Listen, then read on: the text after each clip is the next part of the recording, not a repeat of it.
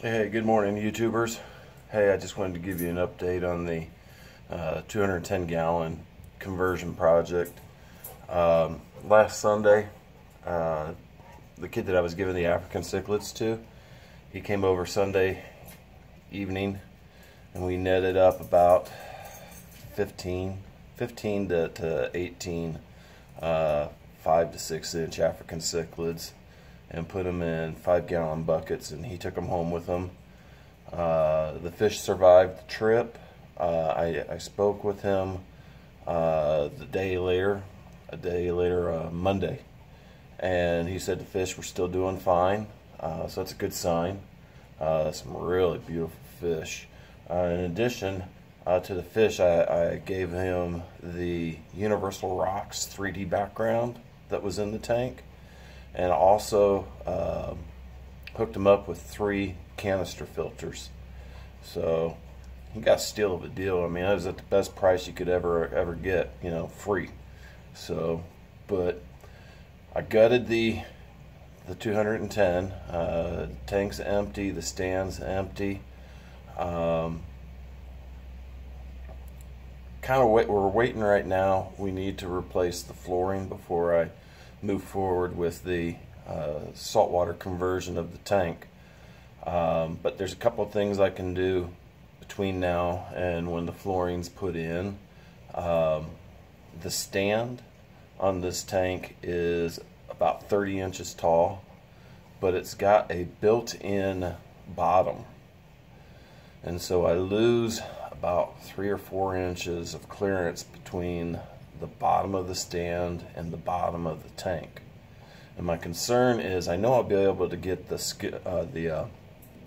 sump in there, and I know I'll be able to get the skimmer in there as well. However, I'm not sure if I'll be able to get the collection cup off of the skimmer to clean it.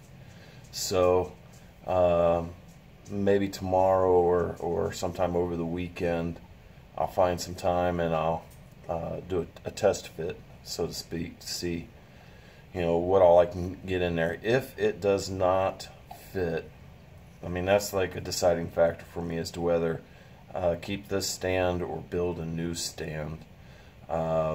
If it does not fit, I will build a new stand. The new stand that I'm looking at building, if you're familiar with the King of DIY aquariums, Joey Mullins,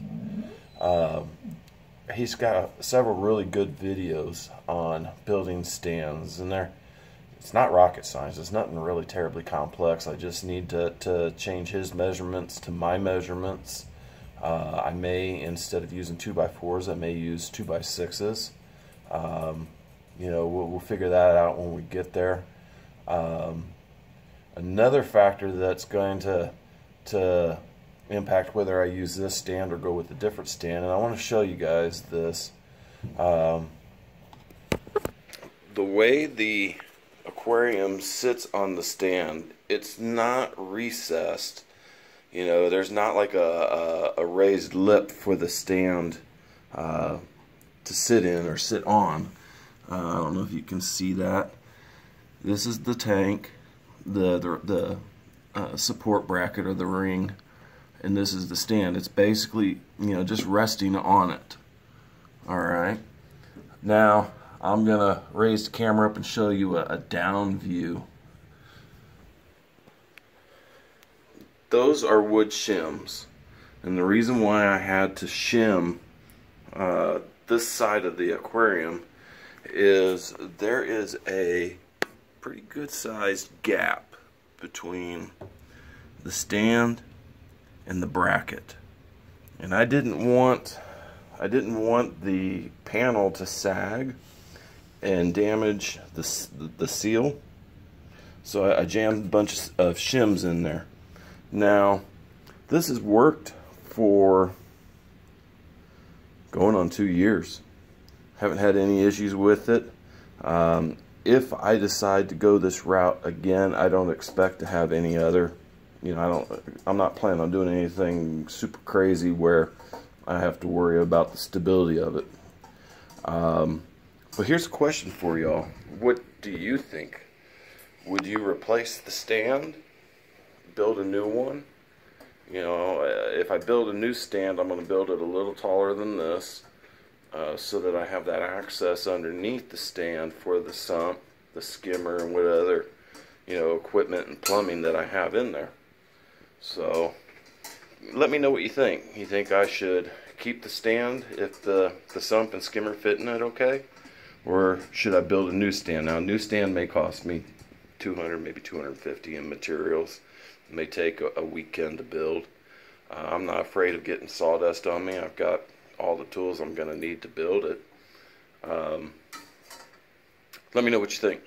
In case you're curious about the lighting on here, I am running, when I had the cichlids in there, I was running Current USA Reef Ready LEDs. It's great for fresh water, but I'll be honest, you know, I haven't put a par meter in there, so I don't know what the par is, but I just don't get a really good vibe that these LEDs are going to be able to support any of the corals that I want to. And I'm not looking at loading the tank up with crazy corals, but you know, I'd like some of the basics. Fish-wise, I don't see any issue with it. I think it'd be perfect for just fish. And what I'm going to do is, once I get the lighting set up that I want to put in there, I'm going to call that kid up that I gave the African cichlids to, and hook him up with these LEDs. I already mentioned it to him, and I mean, the expression on his face was priceless. He was just like, "Oh my gosh, that is awesome! I've wanted LEDs like these forever." So, what I'm looking at doing, I've got the Reef Breeders Photon 2 16-inch LEDs on my 50-gallon. And amazing lights. I mean, I don't think I've got any of the color spectrum set above 50%. And they're doing the job. So what I was thinking of trying is getting, you know, one 16-inch section. It would fit right here. In fact, this Current USA light right here is, I believe, a 16-inch. So it's about the same size, and the light is rated for 24 to 36 inches. Now, I don't know what the height is, and the height will affect, you know, the taller it is, the wider it'll spread.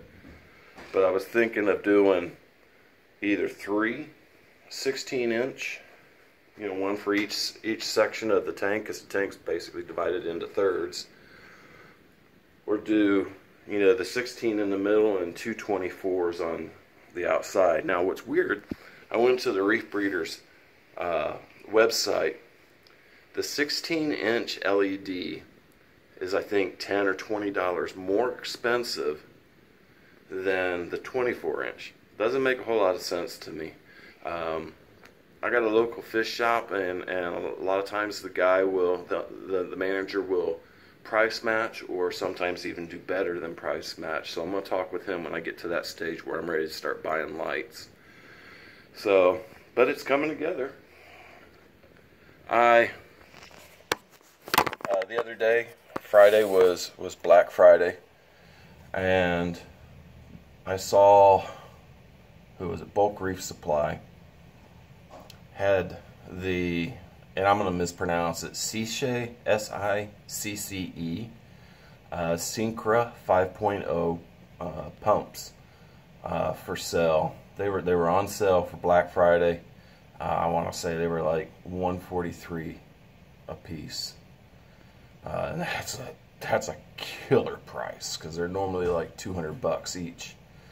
And in my mind, I was like, well, I'm going to wait until after the 1st of December, after I get paid, to order those. And I got on to their website yesterday and saw that the price was like $203 a piece. I'm like, oh shit. Yeah, the Black Friday sales on Bulk Reef Supply expired. So, well, I went on to Amazon and found some for $170. So a little more expensive, but still is going to save me money. And again, the local fish shop was going to price match, but I didn't, you know, I didn't want to push my luck with him. It's cool when he hooks me up with a sale every once in a while, but to expect him to do it every time I walk into a store, I don't want to treat my friends that way.